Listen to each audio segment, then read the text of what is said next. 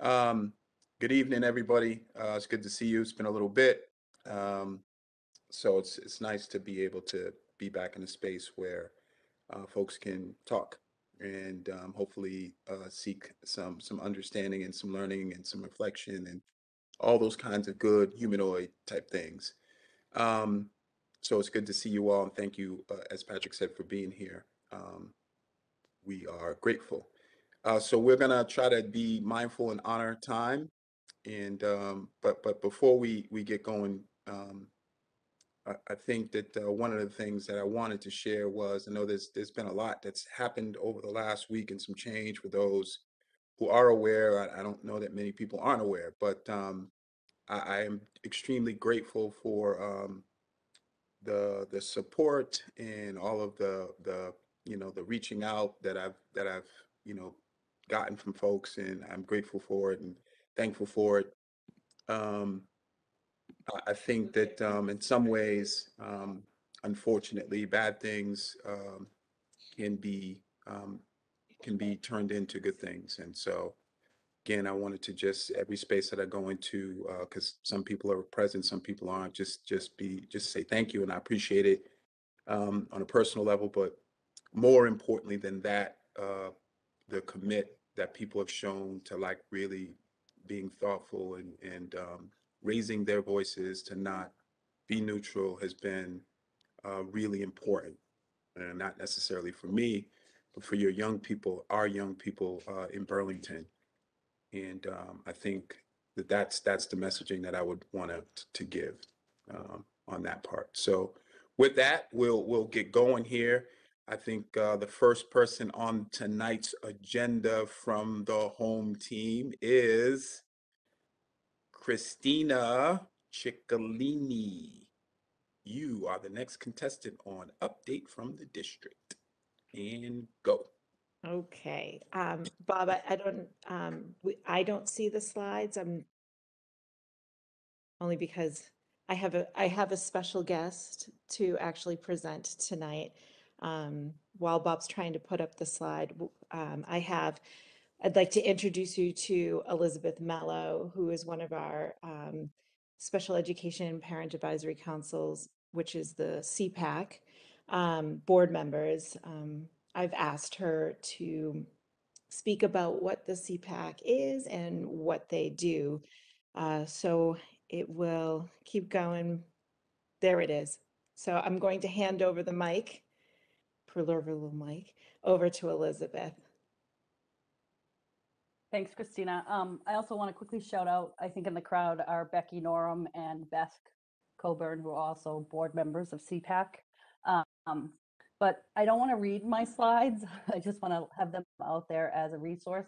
But just to kind of give you the quick speech about what CPAC is. Christina mentioned we are the Special Education Parent Advisory Council. We are mandated by Massachusetts law that each district has a CPAC. We are considered a subcommittee of the school committee or subcommittee of the school committee.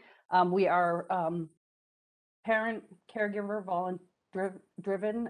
We're all volunteers doing this work, and kind of what we're doing is working with the district. We're advocating on behalf of children with disabilities who receive services through the district, and also kind of working with to educate parents about the rights of available to them and their children through special education. Slide number 2, if you would.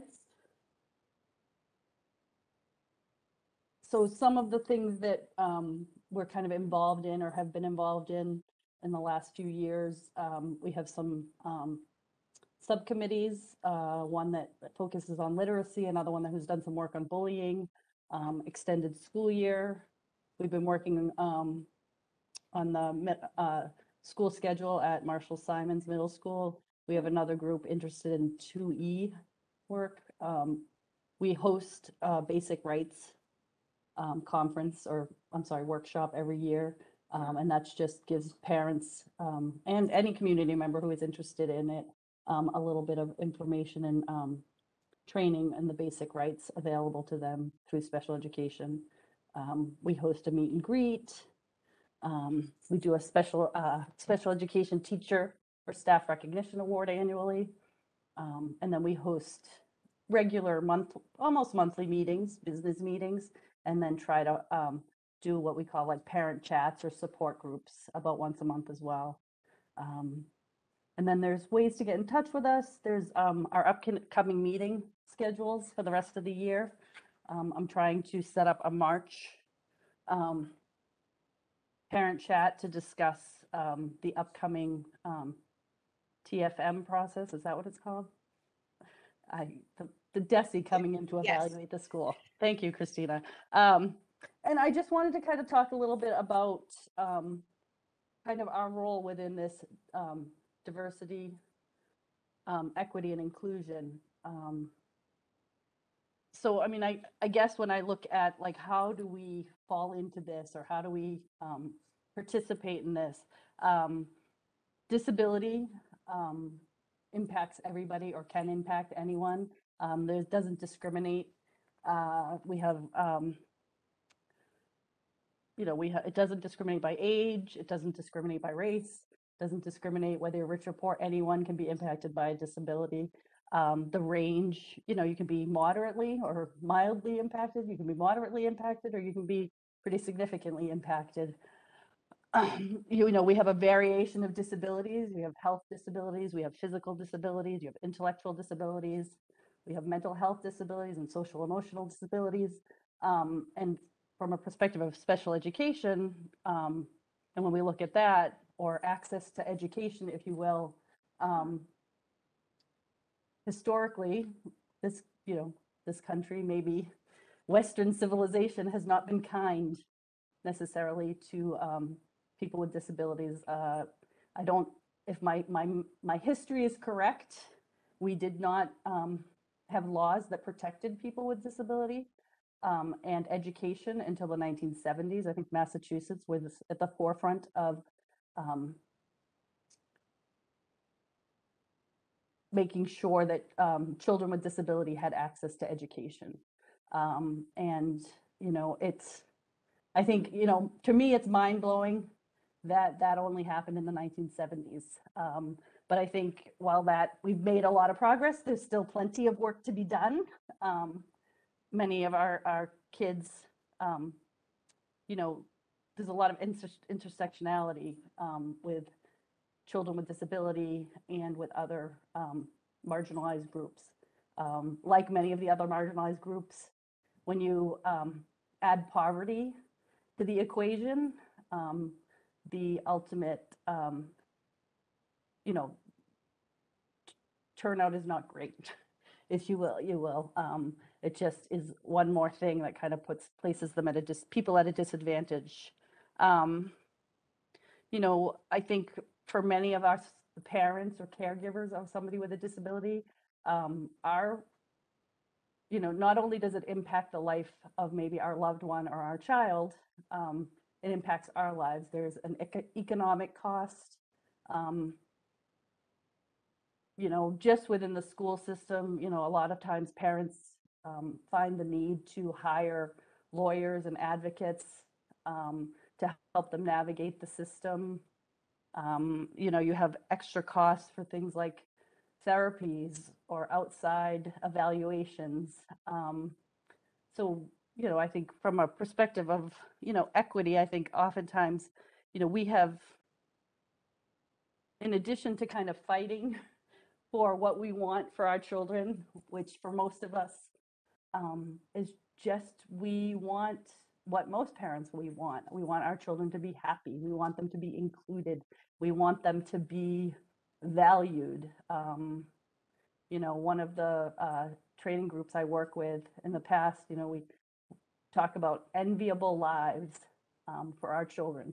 So doesn't each and every one of us want our children to be successful and have a life that is fulfilling to them? And I think we think about it maybe a little more than other parents do, in terms of how do you plan that out? How do you create a vision and then fulfill that vision? But, I sit here as a relatively, I don't know, relatively highly educated white woman who knows how to navigate. And not every parent or every child is in that same situation where they have somebody who can do that for them. I think that's part of why CPAC is around. And that's what we try to do, is try to be a resource, a local resource to parents, and kind of helping them to navigate the waters, if you will. And lastly, our inclusion topic. In the 12 years that my kids have been in Burlington, there are still, like I said early on, there's still work to be done. There are still situations, or there have been situations in those 12 years where, that I know of, where children didn't get to go on field trips, didn't get to participate in extracurriculars, didn't get to, just different things have happened that I don't know that it's not super intentional, but we're not always considering it. We're not always thinking about it. So, and that's some of the work we do as well, is trying to remind the community that our kids should have access to all the life of the school, if you will. The academics, the social, and the social opportunities, dances, prom, graduation, and just being in their community schools, being around their same age peers or their peer groups is important. So, I mean, ultimately, I think our goal as CPAC is to raise awareness, to be that voice, and let the district know when we're falling short, and also collaborate with the district to find ways to make improvements and make things better. I think I'm done. Excellent. Well, thank you, Elizabeth, for giving us that that that overview of the purpose of CPAC and the advocacy that you do. It's important, obviously. I think it's nice to have you here, and to be able to kind of um, have folks hear from you directly. And for those that don't have faces to put with names, that's an opportunity here as well. We are all on the journey of making connections, and as you spoke, finding the intersectionality. I am a big fan of bridges and not silos, and so I think this idea of you know who our students are, what they need, is more of the conversation, and less of the labeling of. And I say that with the utmost respect for neurodiverse learners. I'm speaking from the perspective of, oftentimes when folks focus on one, there's a perception that there's someone else is losing.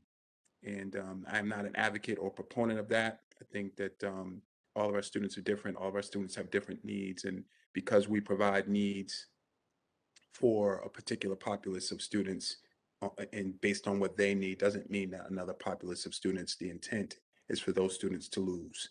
And I think as the adults and the people who are facilitating advocacy, that if we model that and we speak into the space that way, um, we're not lessening our conviction to our commit to the students that we want to kind of advocate for, but we are in fact growing our commit.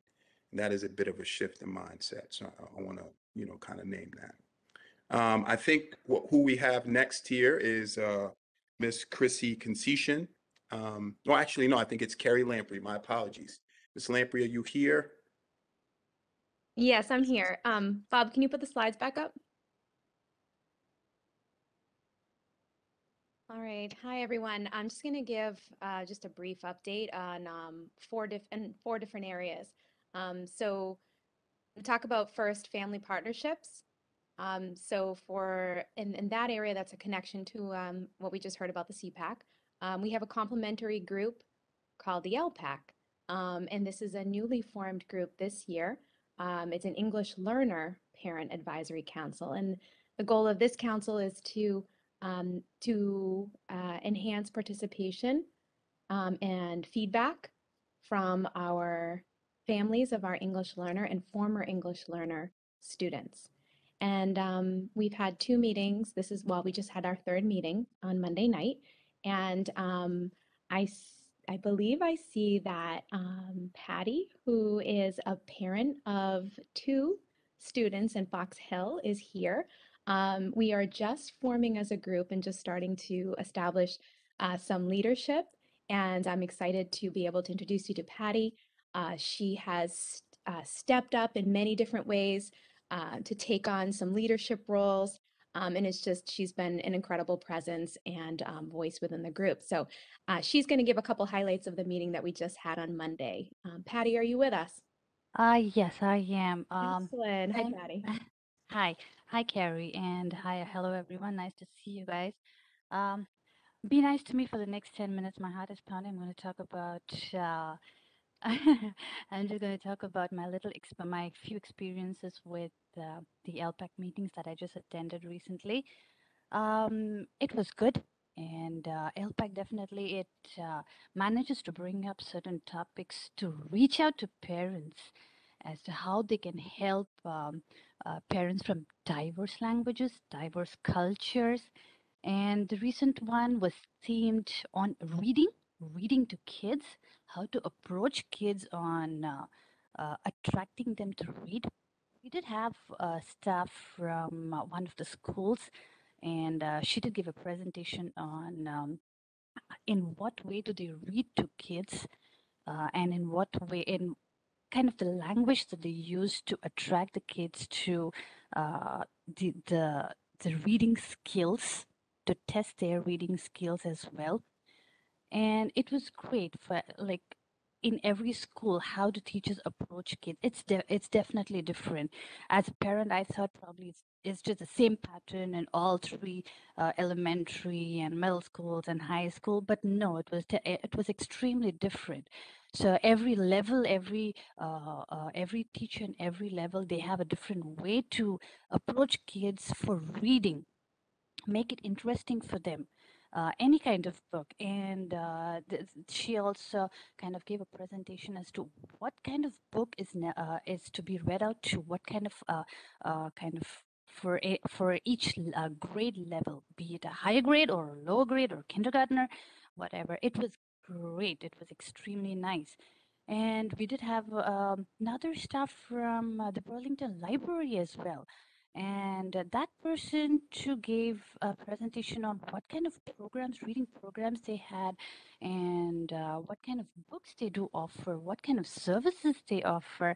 And it was really informative for parents who already are in Burlington, already Burlington parents, and the parents who've moved in recently. Probably they might not be aware of any such programs that the school offers or the town offers or even the library offers. LPAC definitely gives an information for all these parents, new and old, as to how they can approach the school staff or the Burlington Library about anything they need. And yeah, and to approach whether through the website or directly or emails or whatever. They do have, LPAC definitely gets different themes which parents cannot think about. So am I. That includes me too. So it was good. It was very, very informative. And yeah, that's about it. So that was my excellent experience. And it was nice to see so many parents actually wanting to know about what's going on in the town. Well, Thank that's you. about it from my end. Thank you. Thank you so much, Patty. I appreciate it. And we had about 30 families with us, and we had over 10 different languages represented in that group. So it was our own little United Nations, and very exciting to see. We also had between 10 and 15 of our students there. So that was exciting to see students with their families. So thank you, Patty, for giving that update. I also want to give a shout out. I see Martha Simon is with us. She was in attendance as well, so it was wonderful to have support from a school committee member. And the presenter that Patty was talking about was Renee Sacco, our Director of Literacy for the district. So we appreciate her spending some extra time to be there with us. So that was our family partnerships. And then just really briefly, I wanted to mention the data. So we have been looking at our youngest members of our district, our BECC, our Early Childhood Center students. So we are looking to see what additional supports we can provide for our youngest members. And in doing that, we've been screening some students just to see where they are in their English language development. And that pie chart that you see there are all the different languages that are presented by our students who are our English learners at the pre-K level. So we have quite a diverse group of students among our 3, 4, and 5-year-olds as well. Under teaching and learning, I'm not sure, Sahar, are you here yet? So I think she was going to be a little late to the meeting, but I'll share for her. So Sahar Musa is one of our ESL teachers at Memorial, and I was able to observe her doing a lesson on Ramadan with our first graders, with a group of first graders at Memorial. And Sahar shared her own practice of Ramadan. And we talk about windows and mirrors when we talk about sharing about cultures with our students. And it was a beautiful example of that, where there were a few students in the class who celebrated Ramadan themselves, and they were so excited to feel that they had this expertise and that their traditions and values were being reflected in what the teacher was saying, and the other students were making connections to that from their own experiences. So it was quite an exciting and thoughtful first grade conversation. I actually learned so much from it. So I wanted to give a shout out to some of that work that Sahar is doing in really bringing awareness of many different traditions and cultures throughout the school. And then finally, the community connections piece that we're working on is part of the LPAC meeting. We also had a guest, Jody Levine from Family Access Early Literacy Services. And she shared about the free resources that they provide to Burlington families. I had actually been unaware of this, but they target preschool kids, and this is not just for English learners. So I say this to any family member out there who has sort of younger age, preschool, kindergarten age. They provide free play groups for your children, and they have been doing them online because of COVID, but they're actually looking at doing some outdoor play groups starting this spring, summer. And they also provide parenting workshops. So again, that's for any family member in Burlington. And then they also help family members connect with community resources. So we're exploring that option as well to support some of our families. So those are 4 different highlights and 4 different areas that, we try to dig into and look at how we can support our families and how we can make sure all our students are successful in school. So thank you all. Can't hear you, Ray. But thank you to Patty for your presentation, and hope you'll check out the chat because you're getting some love in the chat for your participation as well. And thanks, Kerry, for getting that LPAC off the ground this year. I really love the fact that we're getting so much more parent involvement in with our ELs. So thank you so much for doing that. What a gift it is to the district to have their voice. With that, I want to pass it off to our next central office team member, Chrissy Concession, with a SEL/mental health update. And Bob, if you can get the next slide up, that'd be great. Thank you. Hi, everyone. I'm Christine Concession. I'm the Director of Mental Health. Just wait for my slide. So I wanted to reshare the Burlington multi-tiered system of support triangle. We've been working really hard for several years to create a comprehensive mental health system for Burlington Public Schools, and comprehensive meaning that we supply services to all students regardless of what they may need. And when you look at this triangle, know that Kids move up and down the triangle depending on what's going on in their lives and what services they may need. But you can see again, our tier 1 is the bottom of the triangle. That's the universal supports that we supply to all students. And this is district-wide, so some of these things are specific to elementary, some are specific to the middle school and the high school. And tier 2 is more of the targeted support. I'm going to talk a little bit more specific about that tonight. And tier 3 is our intensive supports. So our tier 2 social emotional support is targeted. So these are supports that we offer to students who have been identified through a faceted structure or system of needing just a little bit of extra support in regards to social emotional or mental health.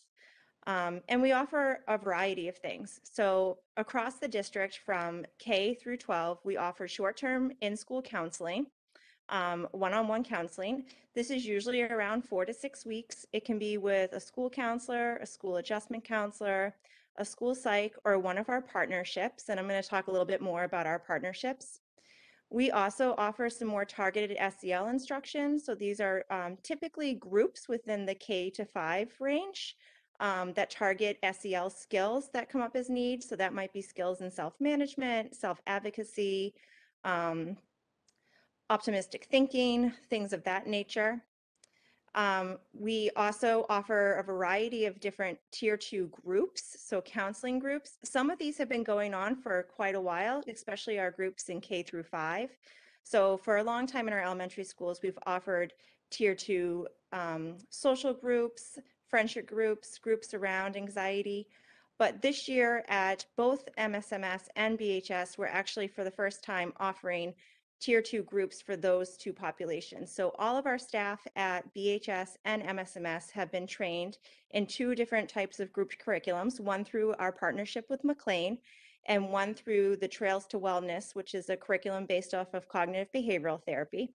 So we're excited to be launching those. They've been going on this year at the high school. We've been offering them for two groups, 9th and 10th graders and 11th and 12th graders. So they're on their 3rd round of groups, and we're just kicking off our first group at MSMS in the next couple of weeks. We had a really positive response from students who were interested and parents who were interested. So we're excited to get that going. We also have a really great partnership. We have a wonderful partnership with Burlington Youth and Family Services. We have had this for years. They've really supported our school systems. They've come in and done presentations at both the high school level and the middle school level. They've offered some in-school counseling sessions for our students, and we have a really nice rapport with them in order to get families services outside in the community. We also have a partnership with Leahy Behavioral Health. It is the Leahy in Danvers, so I just want everyone to know that it's not the direct Leahy here in town. Unfortunately, that hospital doesn't have adolescent services, but their Danvers hospital does. So they do send us a couple of clinicians, counselors who come down weekly and meet with students inside the school. And the nice thing about those services is that they continue throughout the summer. So the clinicians will continue to work with students either in the home, or if parents or guardians want to drive up to Danvers to continue with sessions during the summer, that's also an option. This year we made a new partnership with Family Counseling Associates, which is a behavioral health agency here in town. That agency has actually embedded a counselor at all of our elementary schools, meaning that counselor spends a full day at Pine Glen and Splitsville between Fox Hill and Memorial. And we're working on getting that counselor actually embedded into Marshall Simons next year and Fox and who am I missing? I forget which one. Francis Wyman, thank you. I have a partner sitting next to me, so he can help me out. So they are seeing students in the school. That's been a huge service this year for our elementary aged kiddos who have needed some more long-term one-on-one counseling or short-term counseling. We also have a partnership with Interface, which is out of William James College, which is a referral service. So any member of the town, regardless of your age, from birth till older adult, Any Burlington resident can call this referral service, and what the referral service does is it takes into account your insurance, your need, how far you're willing to drive, what you're looking for, and they will do the legwork in helping you find a service provider with an opening within about a 4-week time frame at this point. So we have a lot of wonderful partnerships, and they've been great this year. As I'm sure most of you can imagine, finding providers has been really a struggle as the pandemic has gone on and social emotional needs have risen. We've also been working this year on updating some of our mental health protocols for the district. So all of the counseling staff district-wide have been working together on updating our protocols and receiving new training. Our goal is so that every student, regardless of where you are in town or which school you are accessing, will have an equitable experience if there is a mental health emergency going on. So we are working hard to provide training and to have a very concise expectation about steps that will need to take place if something was going on. We're also really focused on having evidence-based practices put into play.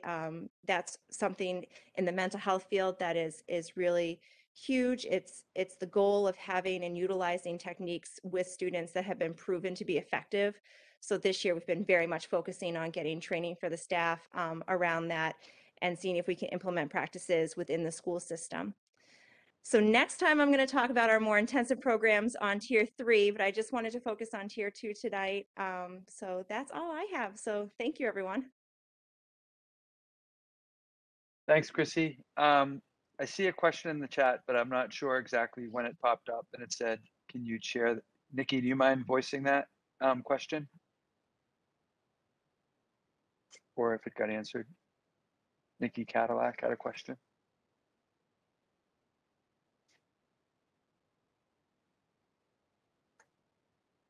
Hi, sorry, Right. can you hear me? Oh, yes, yes. Sorry, I thought Ms. Constitution said something about like a mental health phone number that is available to everybody in the community, but I missed that part of the conversation. I was just wondering if she could share that in the chat. Yes, Nikki, I'll put the interface phone number right in the chat. Oh, thanks so much. No problem. And thanks for the question.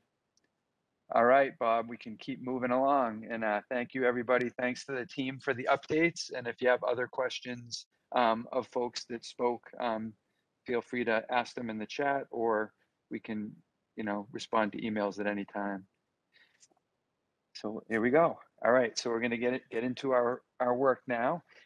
Just want to review the norms with everybody. If you haven't been here before, if you have any questions at the end, please let me know. But please stay engaged as much as possible. We'd love to see your face. We understand people are at home. I'm going to go drive somewhere to get my daughter at some point.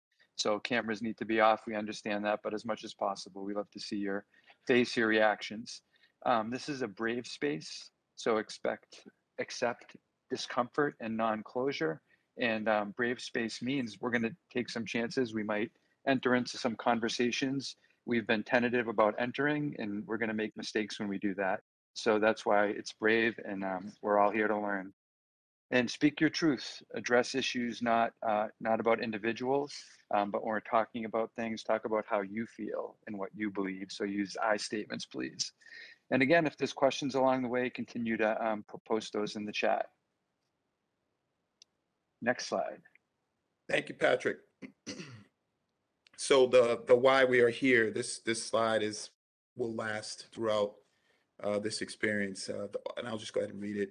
The ultimate goal of this space is to facilitate collaborative efforts with the school district community to generate systems, policies, and a culture of inclusivity that fosters and embraces difference as an asset and promotes the gifts and values of true belonging. This will have the best opportunity of succeeding if we all participate with the focus on what's best for all students and children. We will all need to be willing to listen, learn, and be open to seeking understanding. We will all need to reflect, ask clarifying questions, and at times just be still on our reactions and judgments. This is a foundational piece of any space that's created in a way that is intentional about dialogue. So I just ask that folks really reflect on that and understand that that's the backbone of what we're trying to do here in the space.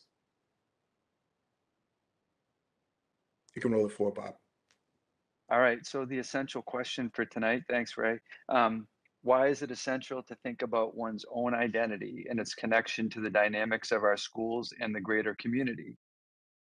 So we referenced there's been stuff happening in the Burlington community. There's been stuff happening in most communities, let's be honest, around the country. And so it's really important, I think, for change for me as an individual to think about my identity and how that connects to what I bring into the room as a white man, and my background and all of that. And it's an ongoing process. So that's what we're asking all of you to do, is to think about that essential question as you continue this work tonight and in the future. And I love this picture because how deep is the mud depends on who you ask. And we all go through the same stuff, but we have different reactions. As one of the things we say in our office a lot, or the story I'm telling myself, like my story in my head about the experience can be quite different than someone else's. So it's just important, again, that we use I statements, we continue to reflect on our own backgrounds, because they really are responsible for how we interpret situations.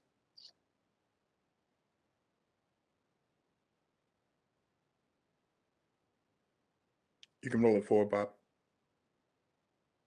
So the goals, I think you got the gist of it, but deepen our awareness of self-work and self-diagnosis as it relates to equity. I think that last visual was fantastic. I think many of us have seen the fence with the different crates, and I think the dogs were very, very cool. Exploring and discussing our own identity development over time. Unpacking internalized oppression, which is a word that like we can come back to, and continue to unpack our own biases because we all have them. Feeling agency about knowing and learning what you need to make connections with others, whether the others are alike or different, is always a part of dialectic space around the topic of diversity, equity, and inclusion. Thank you, Bob. You can roll it forward. So I'm going to pick up here kind of where we left off last, which is now a month ago, right?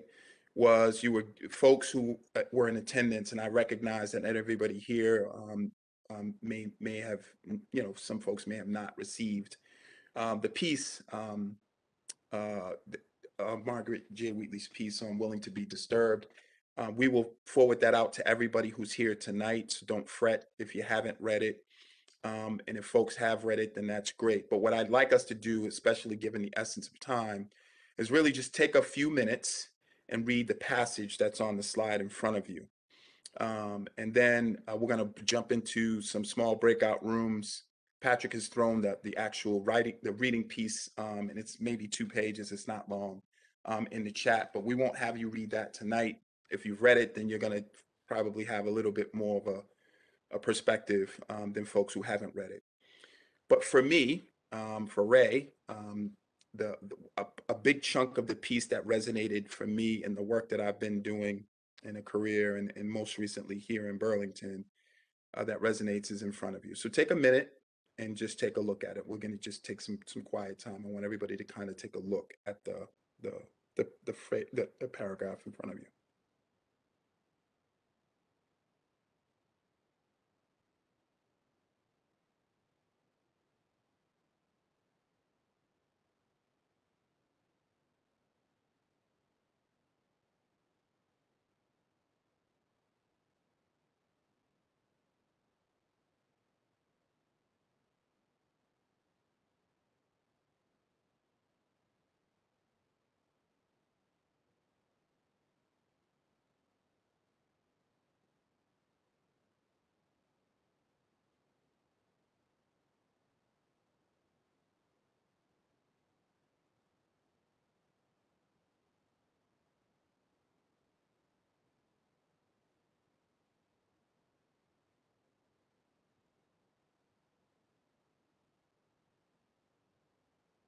So I'm gonna jump back in here. So for me, I highlighted this because again, it lands for me in the work that I do and in my own experiences. And the piece, the more extended piece, there may be other parts of that piece that land for you. So I want to name that and acknowledge that. But that said, we will work from this piece that's in front of us. So we're going to jump into some breakout groups. And here's what I want you to do. Patrick, do you mind popping this into the chat for us? What I want you to do in your breakout rooms is think about, as you read and digest this part in front of you, what do you agree with? What would you argue? And then what would you question? And it is not a requirement that you meet the threshold of all three.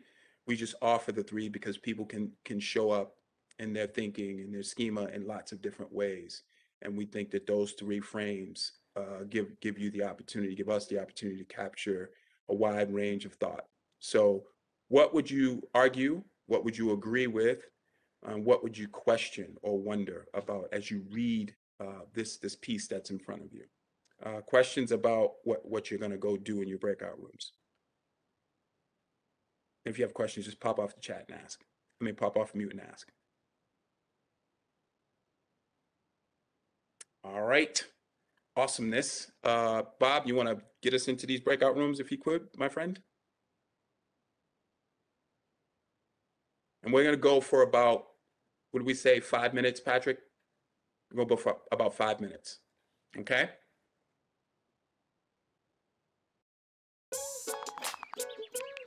Worried your friend's struggling but don't know how to reach out? You could say how are you or get a fake tattoo. You could ask with an app if it works for you. You could write him a text or knit him a sweater. If you can't be together, you could write him a letter. Whatever gets you talking. Whatever gets you talking. You could chat on the game, kick off your flip-flops. You could ask on your couch while you binge watch.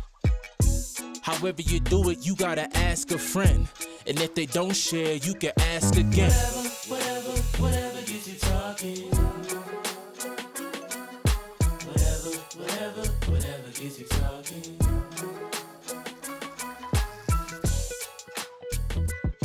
There are a lot of ways to reach out to a friend about their mental health. Learn how you can help at seizetheawkward.org.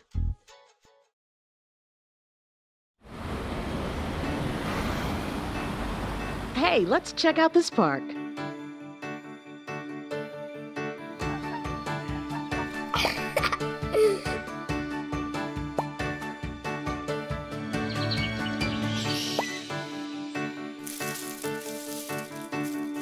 Oh, wow, that's really cool.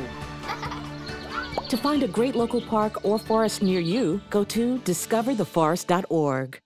So, two ways for us to kind of debrief quickly here. One, if you feel comfortable unmuting yourself.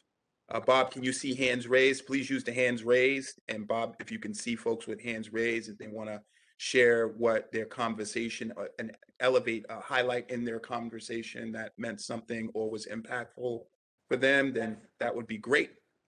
The other option is for folks to type, something that, was raised or if they found insightful in the chat. So, one or both ways is certainly fine, but we'll give a couple of minutes for that. Bob, you see any hands?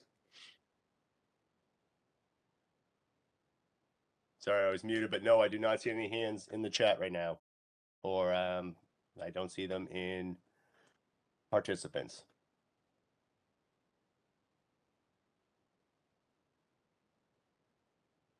So we'll use good instructional practice here, and we'll give folks some wait time. Some of us are processors.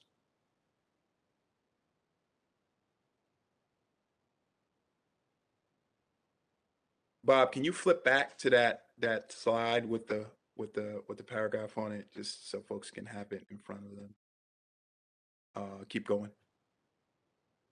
Keep going. You're going the wrong way. There you go. Up, back one. Perfect. Back one. Perfect.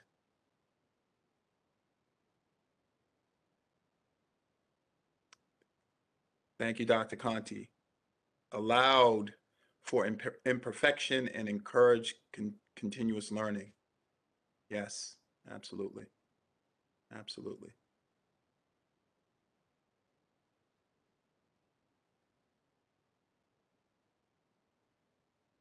I like to say, I think that a lot of the misunderstanding comes from people's willingness to dig their heels in and their unwillingness to ask questions. Um, I think we often tend to believe that because somebody else has a different opinion or viewpoint, that ours has to be wrong and that it's a kind of a dichotomy. And I think that's where we get into a lot of trouble. And I really do wish that we could just come with a little bit more curiosity when we're engaging in conversations. Thank you so much. I agree with you 1000%. Thank you, thank you, thank you.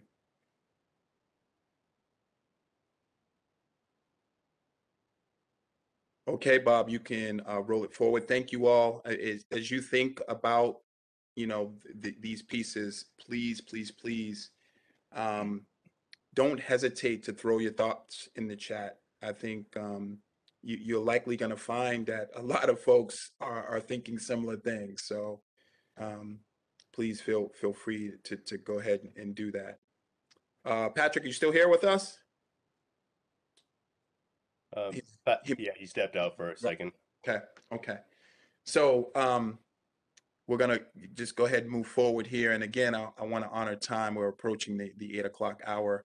And there's a video in this section. Bob, can you get that up?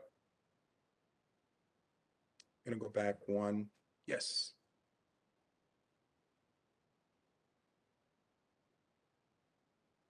I think it's back one more. Back meaning the opposite direction. Sorry, Ray, you don't want the video. My bad. Yes, we do. We do want the video.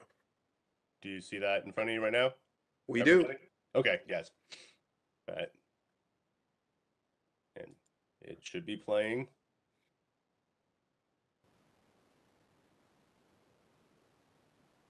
When I worked at Red Lobster, when I worked at, Odd Lot or Alexander's or, the Daily News, I wasn't working my way through stand-up. It wasn't like, that was my life.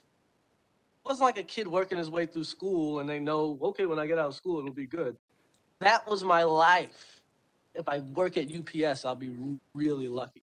The day it clicked to me, I went to see a comedian at a Radio City Music Hall. A big, famous.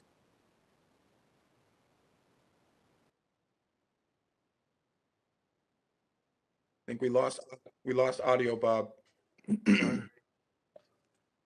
I'm fortunate to come up in the time I've come up in. I've been able to reap the rewards of not only my work, but Rich Pryor's work, Bill Cosby's work, Eddie Murphy's work.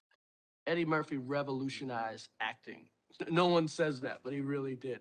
I just remember the way black guys used to act before 48 hours. Before that, black men would, it's very earnest and, I'm representing my race. And Murph kind of just made it, hey, I'm Axel, is my badge, what's going on?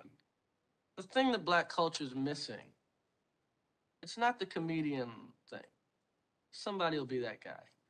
The real question is, when are one of these black girls gonna get their Streisand on? It's like, yo, I'm really about to set it off. I'm writing a movie, I'm directing a movie, I'm starring a movie. I can't wait to meet her. I can't wait to work with her. I can't wait to I meet the female, Tyler Perry.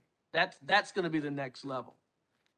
In my neighborhood, there's like 3-4 black people in my neighborhood in Alpine.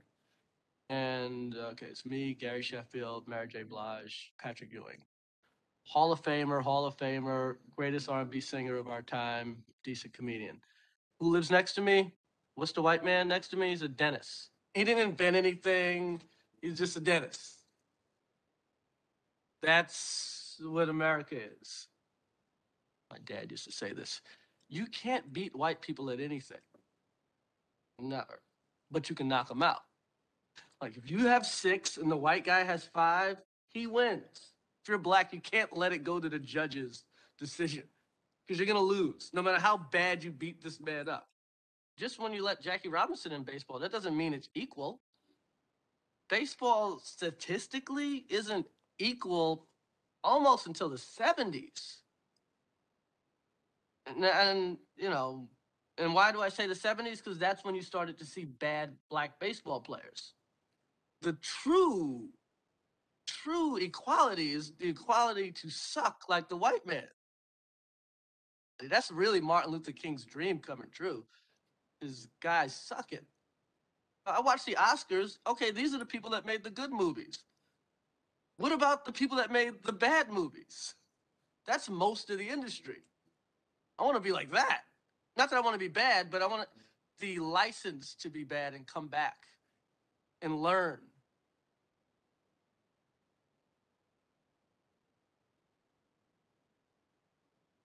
Thanks, Bob. Can you get to that slide with those questions? No, gonna go back. And this will be our last breakout section. So jump us in for 5 minutes. And what we'll do is what surprised you, what interested you, and what troubled you.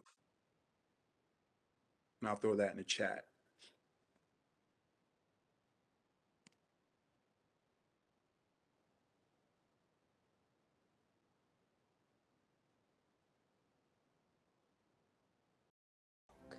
Since the moment you were born, I've made 1,000 wishes.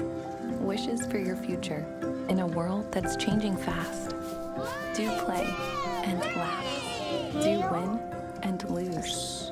Do it all with confidence, kindness, and strength. And always do your best to remember that no matter what you do in this life, what matters to me is that you keep doing. If I could be you, and you could be me for just 1 hour. Walk a mile in my shoes. Walk a mile in my shoes. If you're a parent, you've done it all this past year. But the one thing you may not have done is take care of yourself. At Boys Town, we know that a parent's mental health is important too. Visit boystown.org/stressedOut for great self-care tips for parents. You can even download an ebook to guide you and your family through self-care strategies. Because healthy parents are key to happy families.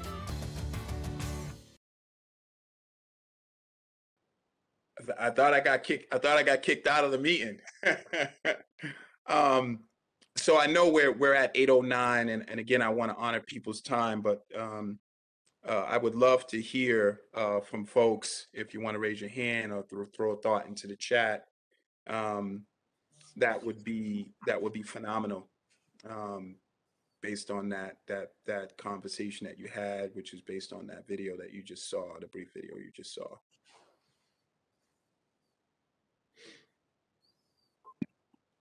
So this is Yvette. I'm just going to go for this. I usually don't like to speak, but I'm going to say this. The piece that resonated with me is the license to be bad and to come back. I'm not going to, I don't know, maybe I should share the example that I shared during the breakout session. Okay, so just this week, one of my sons came home and he was telling me that something happened to him in school, to another kid. And so my son asked the child, "Did you tell the teacher?" And I'll step back and say his friend has been with him since kindergarten. And, in kindergarten, you're growing, you're learning, and you make mistakes, right? But he, I guess, got that kind of label of being the child is mischievous.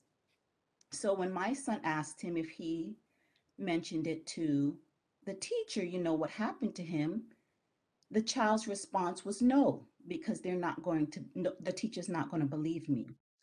So this statement resonates with me, and I'm getting a little emotional here, because kids to me, my kids, all kids to me are like babies, right? And they should have that freedom to make mistakes, learn and make the mistakes so that they can truly learn from it. But when you're in an environment, whether it's home, but I think sometime even more importantly, when you're in school, and you're made to feel that you can't make mistakes, and that or that you make mistakes and you're going to be labeled. And that this child is now in 5th grade and he has to carry that with him.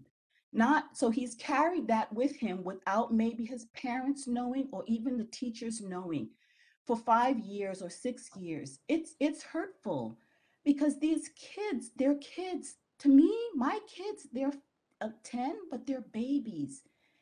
And what is that saying about as they grow and learn? You know, when they're 10 now, they're going to be 11, 12. What is that saying to them about making mistakes and being able to get back up and keep moving forward? So I'll stop there. First of all, thank you, Yvette, for stepping into your, your own discomfort.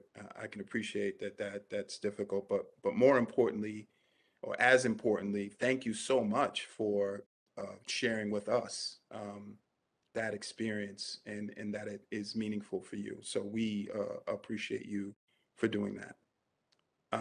Chrissy, I think you had your hand raised. Either Chrissy or Bob. Yeah, it was me. We're having all kinds of WebEx issues over here. So we haven't actually made it into a breakout room. But one of the things that when Chris Rock was talking about his neighborhood and the people who live in it, and that like it's those 4 famous black men or 4 famous black people, and then a white dentist that lives next to him. Very surprising and kind of something that I hadn't thought about before. So very interesting. Thank you, Robert, for sharing. Appreciate you. You would see any other hands there? Nick, go ahead.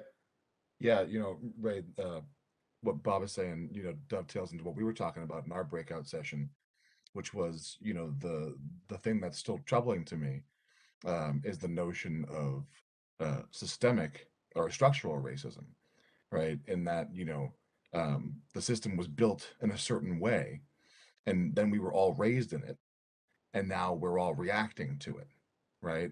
And like I was saying in the breakout, I had the opportunity to speak with, the mayor of Revere and the Dr. Barrows, who is their talent and cultural director. And, I wanted to share this with everybody is that, she used 2 words that stuck with me, which was intent and impact. And that even though the intent of what we were doing may not have, we may not have intended harm or, malice intent, the impact could still be negative.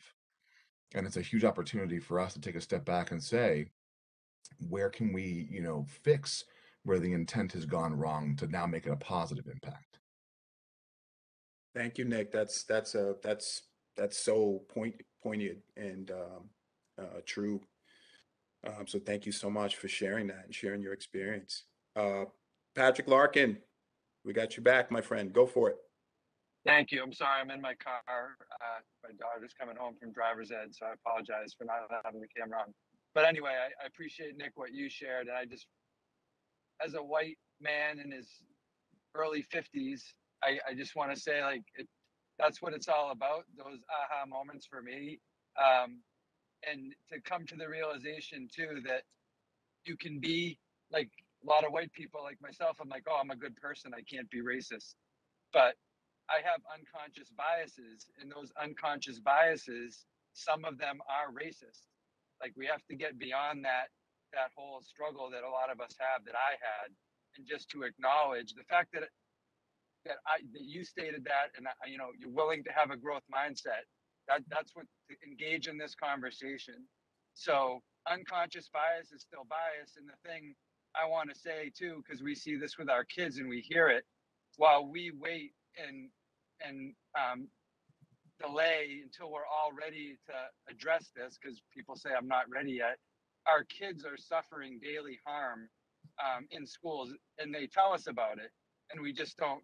We haven't listened up to this point.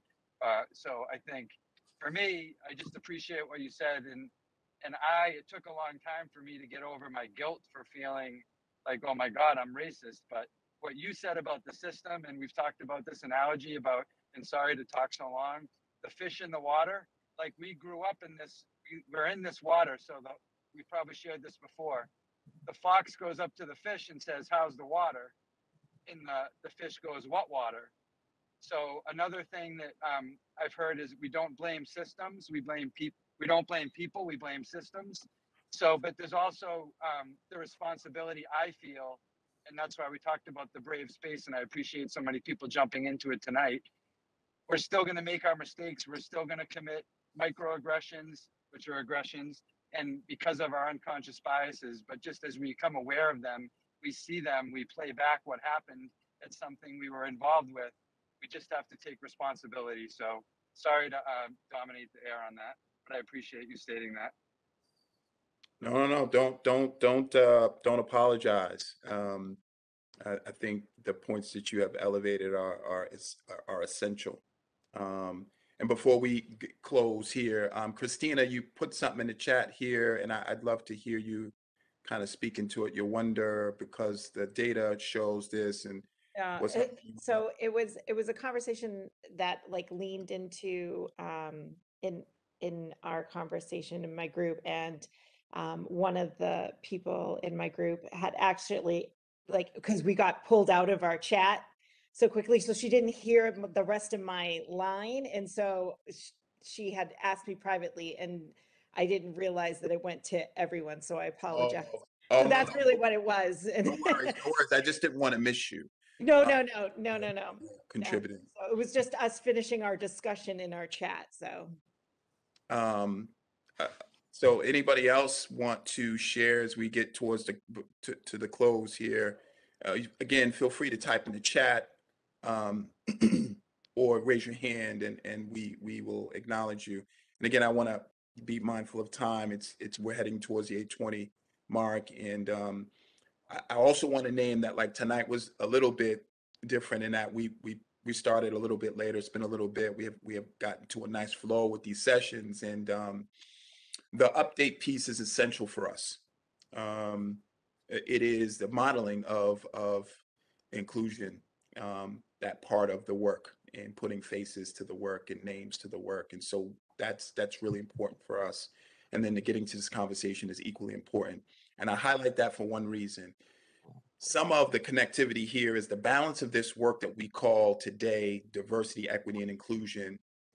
In and of itself has to be to attack the structural pieces, while also doing our what we call our self work, our identity work, our reflection work, because systems, big systems, have embedded elements to protect themselves or itself, in that over a period of time, systems have impacts, and we as humanoids react to systems, and then we respond to the conditions because we're wired to avoid harm. And so over time, if that's happening, well, we build up a foundation of participating as the resistance ourselves.